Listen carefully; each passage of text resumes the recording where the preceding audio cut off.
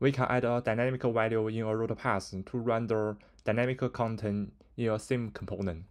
So let's change this word root to dynamic root. After this word path, let's add a slash. To make the value in a path as a dynamic value, we add a colon, then let's give it a name like ID.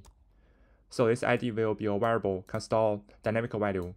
In this word, let's pass this ID as a props. ID, let's give it a type I32. So this ID variable can store any integer value. Let's go to the word component. In word component, let's get this props ID type I32.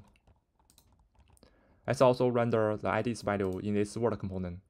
So in this h1 element, let's render word ID curly brackets ID.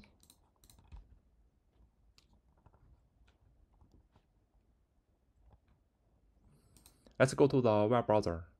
In web browser, let's visit a word component. So word slash. After this slash, we can type any integer value like 1. So press enter. You can see it will show word ID is 1. Let's change this 1 to 2. This time you can see it will show the word ID is 2. Let's change this to 5.